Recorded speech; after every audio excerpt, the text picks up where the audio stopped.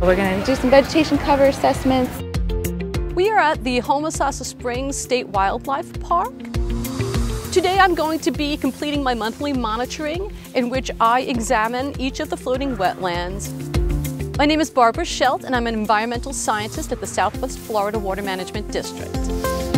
These floating wetland islands are designed to improve water quality by taking up nutrients and to provide habitat for small fish and invertebrates.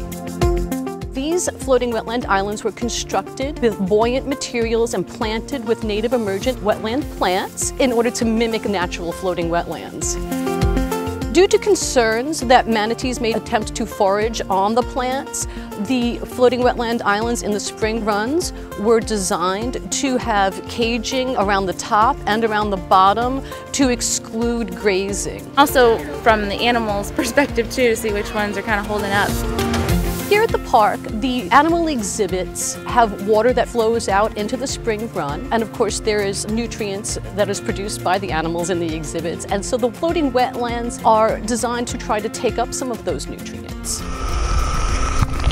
The floating wetland islands improve water quality because the emergent plants have roots that hang beneath the floating wetlands, and these roots uptake nutrients through their biofilms and the plant uptake that naturally occurs. There are a number of plants that have been installed into these floating wetlands, and these plants include cardinal flower, arrow alum, yellow canna, spike rush, and a number of other emergent species. Monthly monitoring is being conducted in order to confirm that the plants are thriving in this environment. It's really exciting for me to be part of this project because it is some new ground that we're covering, and it could produce results that would be very beneficial to this habitat.